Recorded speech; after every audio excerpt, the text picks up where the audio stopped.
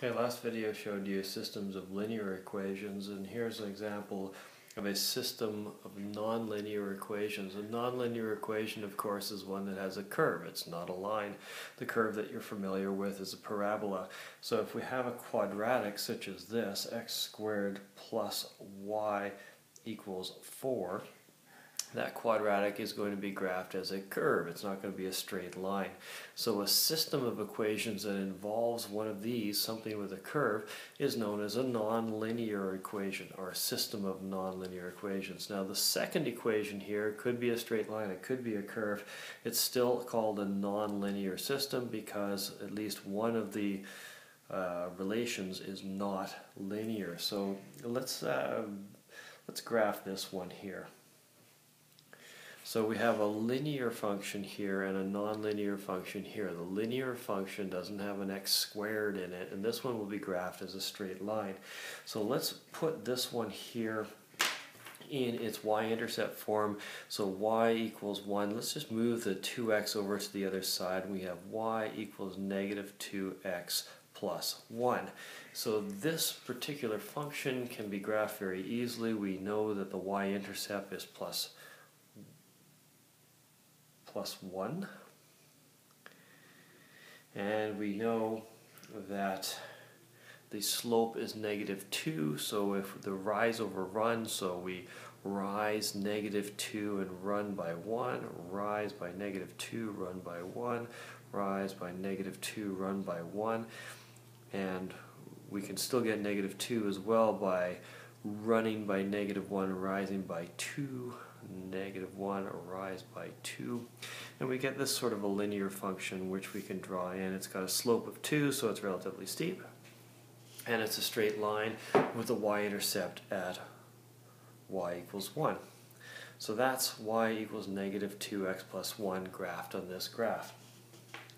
In order to graph the second one, x squared plus y equals 4, we're just going to make a little table where there's x and y.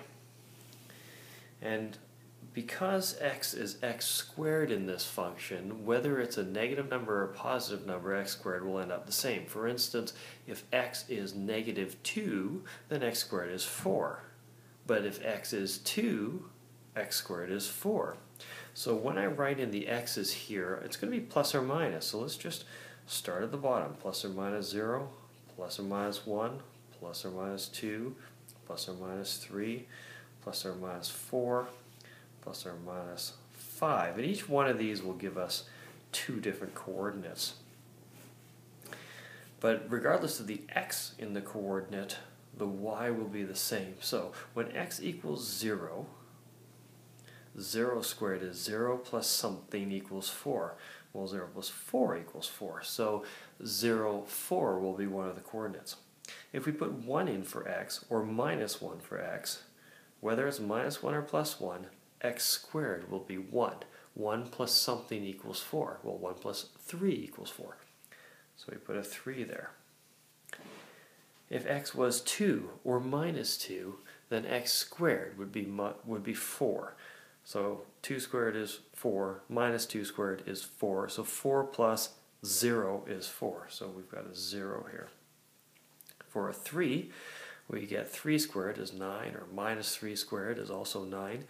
9 plus something is 4. Well, 9 plus minus 5 is 4, so minus 5 must be the corresponding y-coordinate.